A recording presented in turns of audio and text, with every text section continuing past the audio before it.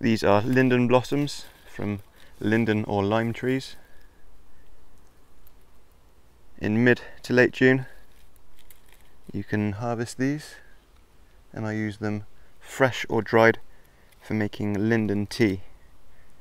A linden tea is sold in health food shops and it's really expensive, but all it is these flowers that have been dried. So pick the whole flower cluster, including the bract or wing.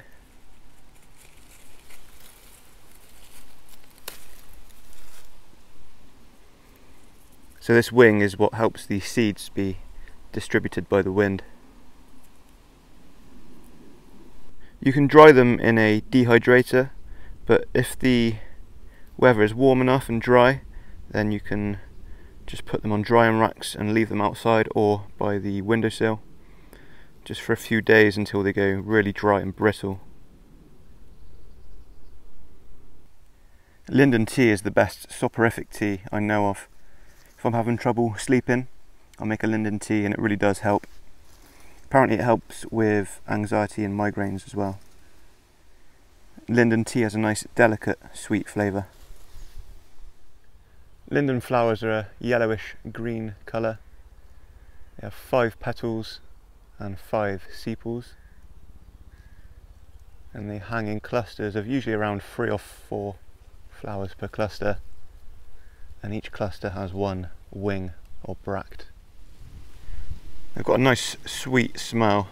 When you walk past a lime tree when it's in bloom, you get a nice sweet honey-like smell from them. The flowers grow in huge numbers on each tree, and because I only take flowers from near the bottom of the tree, there's no danger of overpicking them. This is a very mature lime tree here. It's absolutely huge. So this tree will have tens of thousands of flowers on it. So you can quite happily pick enough from a few different trees to give you a year's supply of linden tea.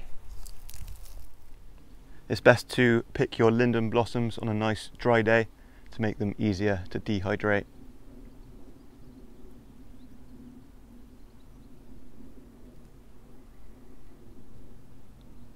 You can also identify lime or linden trees by their heart-shaped leaves that come to a pointed tip. As I said back in May, these leaves are edible, but by this time of year they're going to be too tough to eat. Just a little tip when harvesting, it's actually easier to stand under the tree and pick from the inside of the branches. That way most of the flowers are kind of hanging under the leaves.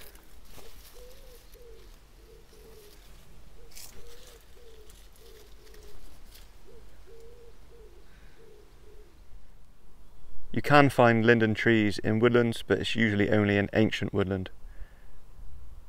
You're much more likely to see them in urban environments, in city parks and along roads.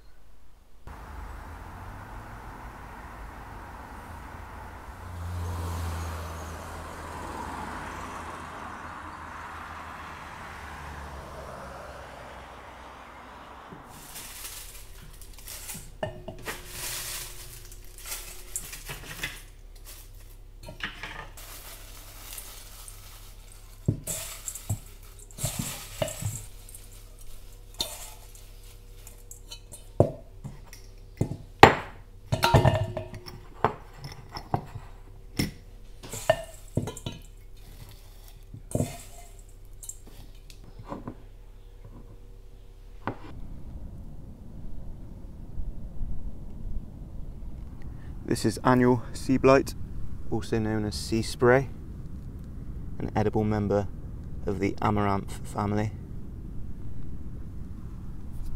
It's found all around the coast of the British Isles, in mudflats, mainly in the lower and mid regions of the tidal mudflats.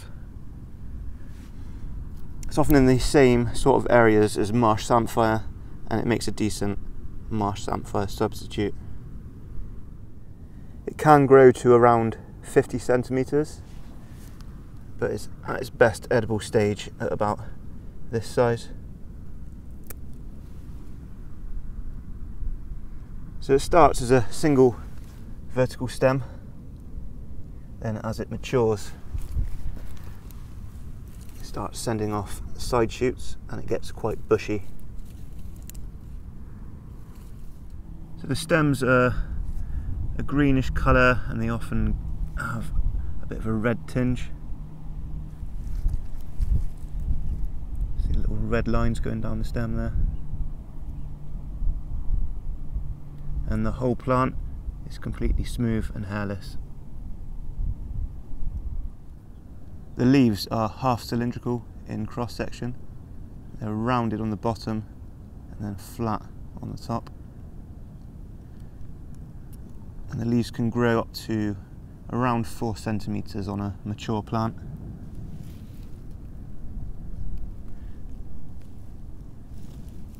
The leaves are a greyish green colour and they are usually pointing upwards.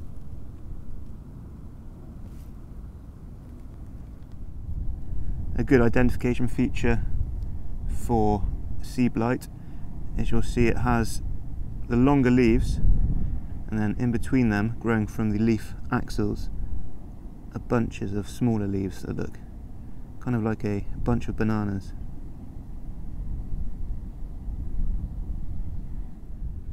The plant can start to take on quite a red colour as it matures, or in really dry spells. It can be eaten raw or cooked, and it has a taste fairly similar to marsh samphire, though in my opinion not quite as good. As you can see, in June you can get a lot of these shoots of seablite in the mudflats.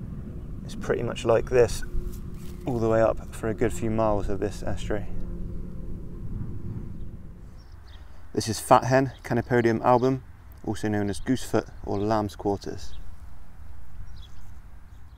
This is a plant that likes to take over cultivated ground, so if you've got any disturbed soil, this plant can quickly take over, which is fine because it's a good native edible. So you're likely to find it around farmers' fields and allotments. It looks quite similar to the spear-leaved arac that I talked about last month, and they are quite closely related, but the leaves of fat hen are more oval and they taper at the base.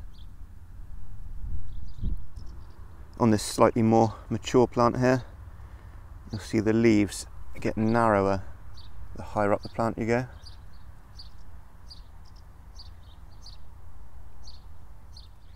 So the leaves are covered in tiny white crystals, especially on the underside of the leaf. And this is quite a good identification feature because it makes the leaves water resistant. So if you pour water on them, you see it just shoots straight off.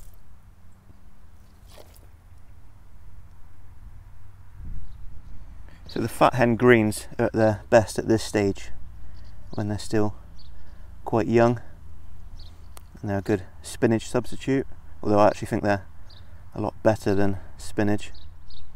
And you can see these younger leaves are absolutely covered in those white crystals, and they do come off if you rub the leaf.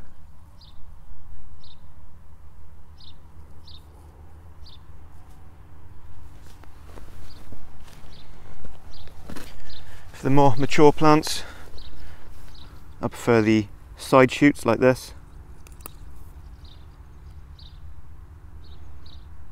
And also from late June onwards, when the plant starts to flower, you can also pick and eat these and just use them in a similar sort of way to broccoli.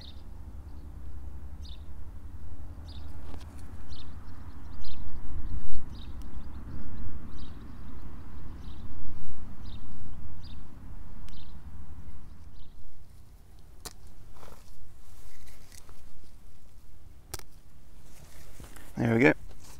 Bag full of free spinach, collected in a couple of minutes.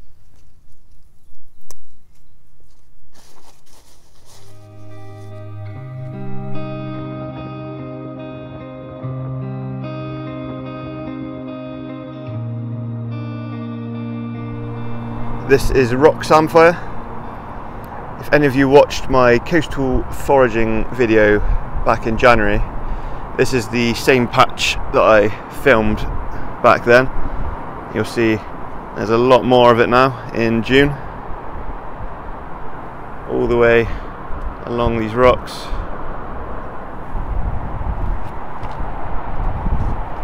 And up here as well. So this is a really good edible that you'll find along cliffs and rocks around the coast,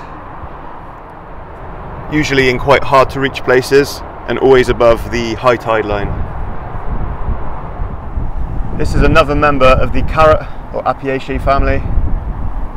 As I've said before, be very careful with this family, but this is one of the more easy to identify members of that family. It's got quite unique looking leaves, and also with the habitat it grows in, makes it fairly easy to distinguish from any dangerous members of the carrot family.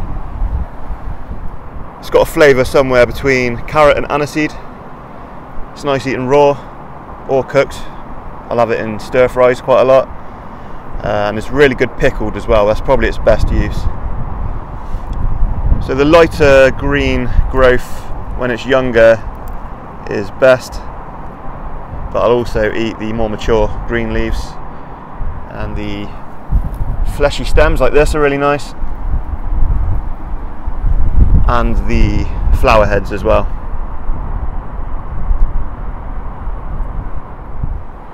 So the leaves are fleshy and succulent, and they separate to look a bit like antlers.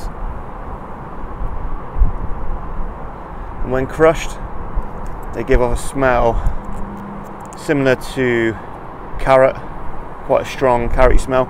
Some people say it smells quite petrolly, but I don't get that myself. The flower heads are quite distinctive too. Each flower has 5 petals, though they haven't quite opened yet.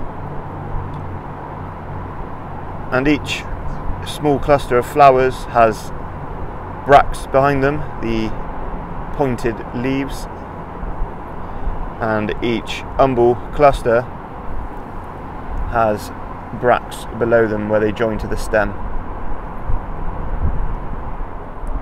Just be careful when harvesting the plant. It's best to use a pair of scissors or a knife to snip the stems, because they're quite shallowly rooted into the rock.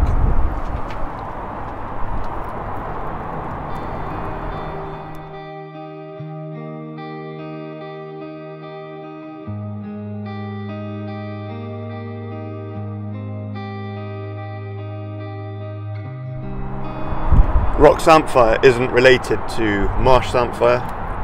It's just marsh samphire was used as a replacement for rock samphire back when this used to be a much more popular plant.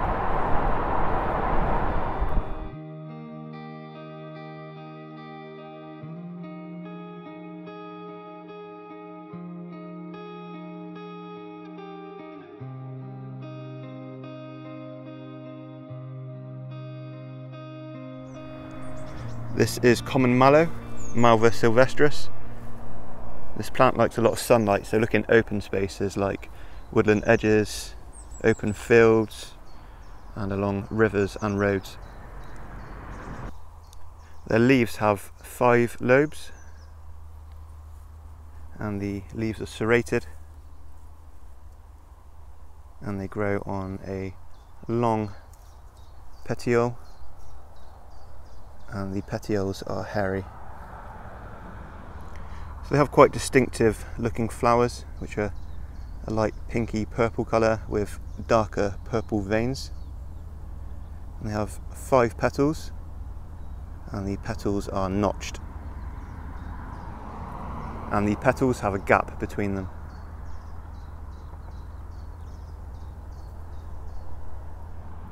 So So the whole plant is quite mucilaginous, so it's quite good used as a thickening agent, especially the roots. You can make an extract from the root, which was traditionally used for making marshmallow sweets. The younger leaves are best for eating. They can be eaten raw and they're quite soothing for a sore throat, or they can be added to soups and stews to help them thicken. The flowers can be used as a garnish or for making tea. But the best part of the plant are the seed pods, often called mallow cheeses because they look like a wheel of cheese. They've got a nutty flavour and can be eaten raw or pan-fried. The mature brown pods can be roasted and ground to a powder to add to bread. Mallow flowers consecutively through the summer, so you'll find the unopened flower buds and the open flowers and the seed pods all on the same plant at the same time.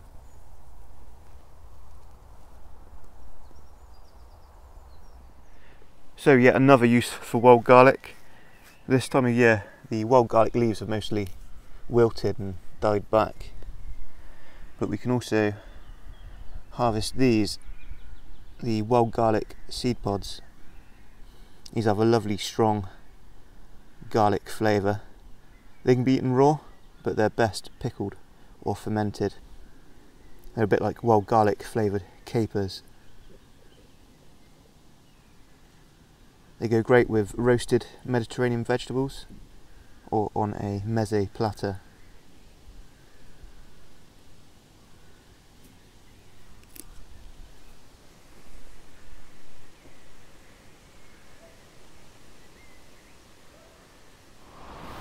This is Yarrow, Achillea millefolium, an edible herb found in most grasslands. It's a member of the daisy or Asteraceae family. It's more used for its medicinal values than its flavour. Yarrow is really good for helping an upset stomach. So if you're feeling sick, just eat some of the leaves raw or make a tea out of the leaves and the flowers. And it's also really good for helping to staunch bleeding, so directly applying a poultice made out of the leaves to a small cut will really help to stop bleeding. It's not really got much of a flavour. If I'm making a tea, I'll usually mix it with some other herbs like fennel or pineapple weed, and you can also make a compound butter with it, a bit like I would with wild garlic. Just really finely chop up the leaves and mix it through butter. Its leaves are very feather-like, and you'll see them growing throughout most grasslands. And the stem leaves are a bit smaller and they spiral around the stem. The ones growing throughout the grass from the base of the plant can grow quite long.